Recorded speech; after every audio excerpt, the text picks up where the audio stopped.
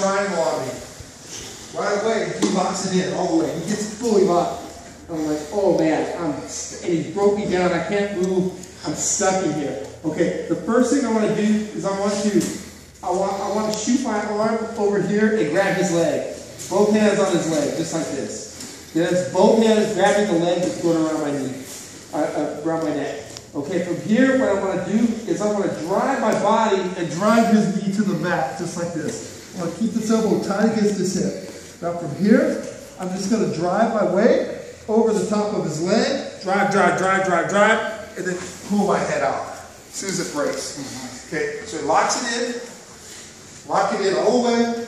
You got like, oh, I'm in trouble. So from here, both hands on his leg. I'm going to drive his knee to the mat, and I'm going to drive my elbow to the mat in here like this. I'm right in tight. From here, I'm going to sprawl my weight over into his leg like this. As soon as I feel his legs break, I'm going to pull my head and my arm out at the same time. I don't want to leave the arm in because omoplata and everything else is there. Okay, so he gets it, he locks it in. It's tight. Can't move. So grab his leg, grab his knee to the mat, drive my elbow to the mat.